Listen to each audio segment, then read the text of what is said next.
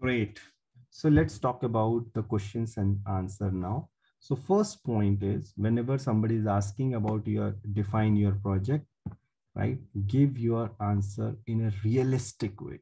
Whatever project you are working, if you give the real details about it, it will look natural. Okay.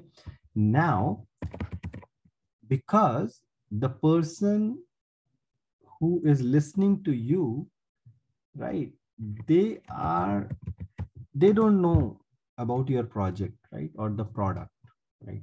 So you have to give the answer in a very simple way, very simple layman language, so that anybody can understand it, right? So in your answer there was something missing about how you are related to Amazon or Shopify or something, right? So the real thing is you have to present your project exactly, right? What is your product, right? What it does, right? So let's correct it again, right? So can you explain now in a very simple way that what is your project, what it does? Sir actually क्या ना talk in Hindi. या it's fine, चलिए okay. बोलिए. Actually we लेकिन are. लेकिन लेकिन sorry sorry मैं disturb करने, मैं क्योंकि कुछ चीजें यहाँ कंफर्म करना चाह रहा हूँ, right? The thing is whenever somebody is asking define your project, so define it in just 2 to 3 lines, okay? Max 5 lines. उससे ज्यादा ना कोई भी इंटरव्यू व्यूअर जो है वो सुनना नहीं चाहता है आपके प्रोजेक्ट के बारे में. Frankly if I am saying, अगर उसको कुछ अच्छा लगेगा ना आपके प्रोजेक्ट के बारे में तो खुद कुछ क्रॉस क्वेश्चन करेगा, right? Is everyone fine with Hindi language here, or who Yes, yes. who don't Yeah, understand? sir. Yeah, sir. Great, fine. ठीक है. So ठीक है, आप एक्सप्लेन करो in just three simplest way, like how it is connected to Amazon and what you are talking about your project. Okay okay simplest way. So actually हमारे पास जो seller है बहुत छोटे छोटे होते हैं.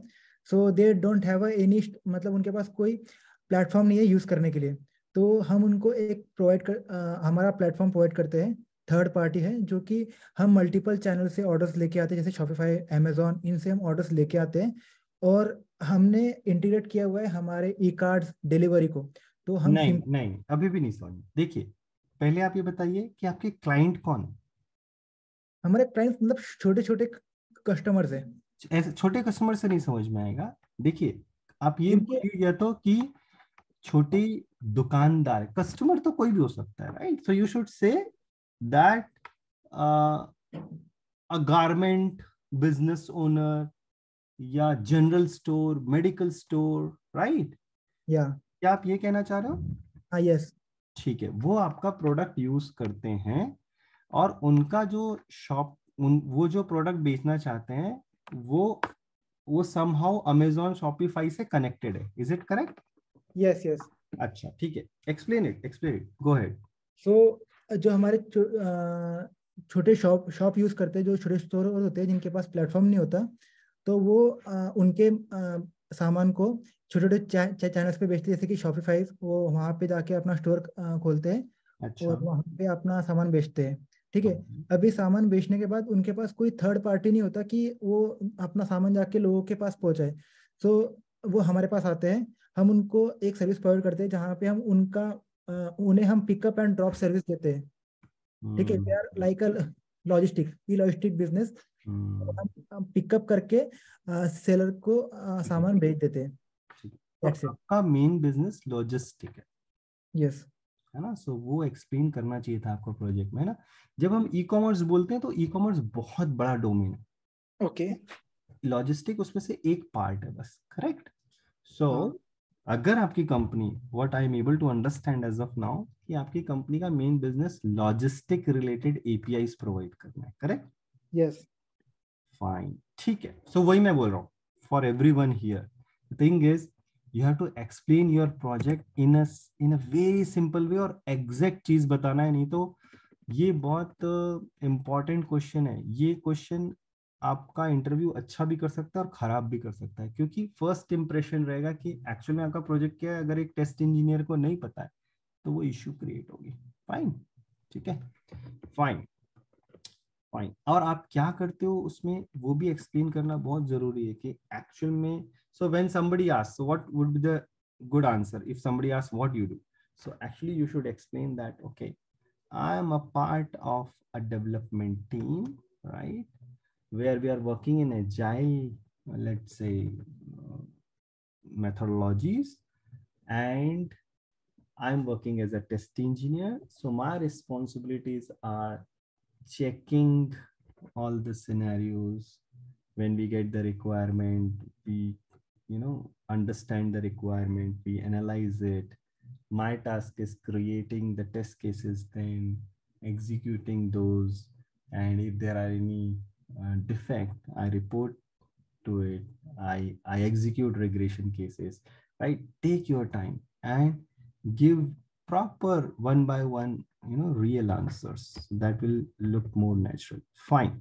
So it's good that you explained about team. It was really good that okay, there are some developers, testers.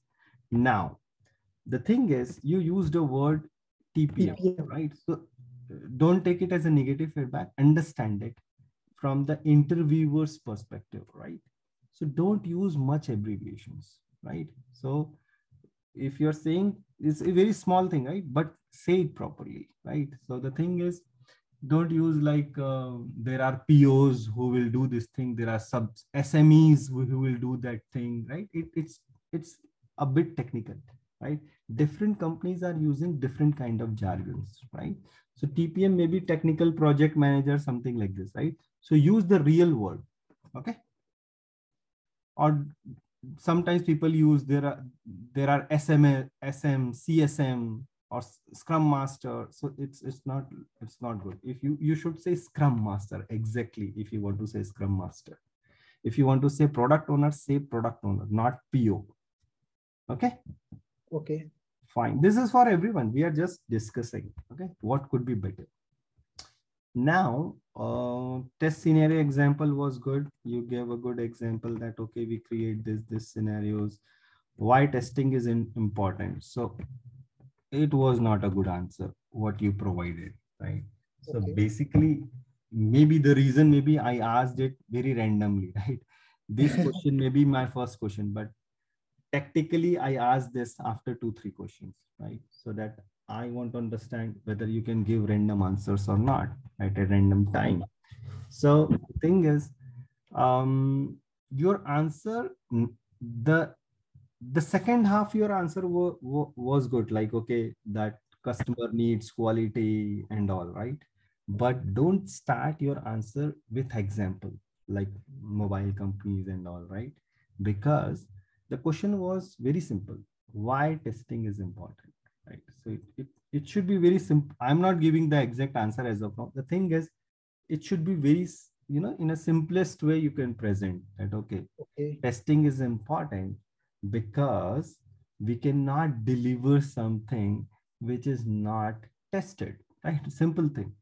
So the thing is, it's not good to deliver something in the market or provide something to the customer which is not well tested, right? Which is not validated, right? So whenever customer is providing us the requirement, developers are developing something related to code, and then this is our task that we should test it well. We should test in different ways so that we will deliver a quality product, right? A very simple one. Then you can give some example that okay, in this way a customer is expecting us more quality, something like this. Fine. Yeah, fine. Okay. Then what you do once you get a new build, it was a good answer. You described it very well that you will be doing some smoke check and then you will accept it or you will deny it. That was good. Now, I asked like what you do once you see a deviation from expected behavior. So now you were saying, okay, you will raise a defect and all. It was good. But I didn't ask a cross question that time because I want to continue with the interview. But let's understand for everyone here. And I want to discuss with everyone. Do you think anybody here can answer also? Right. The thing is, do you think RCA is purely a tester's job? Finding the root cause analysis is tester's task and tester's Mm, job. Fine, Nitesh. Okay. It's fun. Yes. Yeah, go ahead. Yeah, it's not a purely tester job. So tester can work with developer for find the RCA for route find any route. Developers do only business proper to they did some implementation Yeah. and they develop the code. But testers have multiple scenarios for multiple test cases for one scenario. Yeah. So we need to check in which test case scenario means this is a user point of view. It is performing one action, but as a test cases, we return steps and action data on whatever test data we are using, and in which steps or which test data this will be getting failed. That we need to identify. So we need to test first, identify in which scenario or in which test case that is getting failed. So after that, developers can check that RCA. Okay. Okay. Great. Great. So the Sir, thing is, sir, so the just to thing is, add on to yeah, yeah. Please go ahead. sir, just to add on to that, like definitely RC is something which is mostly done with the discussion with the dev team as well as if any PU, product owner or the business analyst is there, because it actually tells us what had gone wrong due to which that particular defect was created in the system. So it can be either, so most of these tools which we use, DevOps or HPQC, they always have this field where you have to log in the RCA. So it can be code or it can be document issue because the FSD was not updated. So such kind of things. So sometimes even companies follow this fishbone analysis or something to fill the RCA template, and based on that, the RCA will be populated. Superb. Yes, yes, yes. I was going into that part. So the thing is, different companies are following different approach, right? So the thing is, sometimes we think whatever our company is doing is the best QA process, and whether generally it may not be the right case, right? So there are a lot of companies who are following what I say, bad practices, right? I, I know it looks odd, but it may happen that some companies are doing RCA in different ways, some companies are doing different RCA in different ways. But let's understand logically what Siddharth was saying is superb, accurately. The thing is, you are finding the root cause. You just found a defect. How you can, as a test engineer, can find the RCA then and there? It's not possible, right? Understand it. RCA means root cause can be anything, maybe related to a particular code is missed, maybe related to an older build which is causing now, or some old functionality is causing that thing. Maybe there is a miss in the requirement side, maybe there is a miss from the UI structure is not provided properly. RCA can be anything. It is not always about the code. There can be requirement miss, there can be some performance issue, anything. Maybe you are getting a defect today because now there are a lot of customers. So I'll give you an example. So you are testing a system, you test it. When there are 100 users, you create the user and you're checking whether profile is created or not. Okay, I'm giving a very simple example.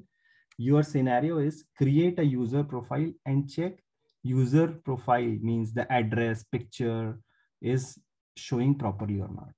So you create first build, second build. For the last 6 months, you are doing the same thing. You are creating the user profile and checking it, right? As a regression case, you are doing it. Or maybe with a new feature, you are testing it.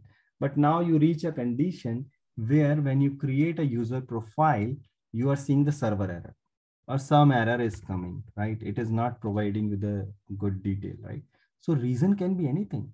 It's not because of the new feature. It may be because now your database is full, or a server capability such that you create it, but it is not able to handle it. I'm giving just a random simple example, right?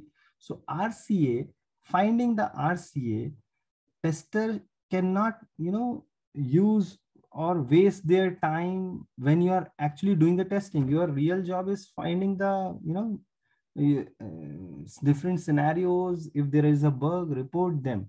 RCA will be done with the developers. So the thing is, you should present, okay, this particular defect is coming now.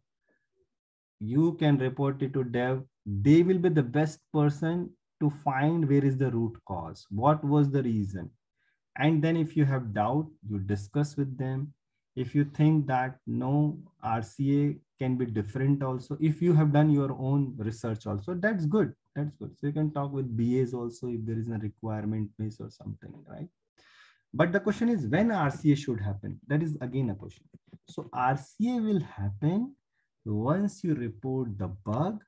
Now, when everyone knows, all the stakeholders, whoever is related to that feature, that okay, there is some defect has come. So it's everyone's responsibility, or whoever is, responsible for that particular feature, they knows very well where was the miss, right? Whether it was a code or something. So it's a very honest job to put, okay, what was the root cause analysis? And generally it's a drop down values, and some companies do the description also, okay, the proper 1 or 2 liner of what was the root cause, right? Now, so reason finding is not purely tester's job, that I wanted to say. Another thing is just a feedback, right? It's in general, it's a non-tech part, not the technical part. So thing is, whenever you are providing your answer, be gender neutral. So for example, I can present, let's say, the question is, who is Scrum Master? What they do? Let's say this is the question. So one way of answering is, um, Scrum Master is who handles all the meetings. His work is to check all the meetings day to day, and his task is to collaborate with the team members, check the velocity so that he can present the report to the project manager, right? So I have used the word he every time, which is not good, right? So whenever you are saying his, he, anything or she, be gender neutral. Gender neutral means use the word he or she. It's like this. So my proper answer would be like, a scrum master is a person who can do this thing, right? So it will come with the practice, so gender neutral talk is like use the word he or she more. It's like this, right? Don't use too much he or she, right? Or don't use it at all, actually, right? So whenever you're talking about the third person, be it's better to you he or she. Okay, fine. And how you perform API testing? Great, you provided that, okay, I'm using Postman tool and all. But when somebody is asking how you are performing API testing, right? Describe about the requirement also, right? How you are getting the requirement of the APIs, right? So generally talk about the manuals, user manuals, or if you have Swagger document, right? Those kind of things. Can you automate using Postman? Yes. So answer was good. Partially we can automate. It's a good answer. What language we use in test tab? It's basically JavaScript. Okay. Difference between post and put. Your answer was good, right? But don't be in hurry, right? So this question you can take your time, right? So it's not like that you have to present yourself then and there, right? So if somebody is asking, you can repeat the question also. So for example, if somebody is asking, what is the difference between post and put? Okay, so you can answer it. Okay, so the difference between post and put when we use an API testing. So this is a tactic I'm saying. So the thing is, when you answer it slowly, back of your mind, you can frame the next sentence. Back of your mind, you can remember what you want to say, right? So the thing is, you can answer in this way, like, okay, the difference between post and put when we do API testing is, whenever we want to create a new resource, we use post method, and put is generally used in like updating uh, a record, right? Something like this. My answer may be not correct, but when you give the answer in slow way, it looks more mature. It looks like, okay, you are thinking, processing, and saying something, correctly, whatever you have done, right? Whereas when you give the answer in a hurry, it looks like that you remember something and you want to try hard to remember, and then you want to give the answer, right? It's not the case with you. I'm just saying what would be the better way. Okay, fine. Product deployment text. Okay, I asked the question about how your product deployment happens. Now this question is very important. This shows that whether you understand what is happening around you, how your product is deployed, where it is deployed.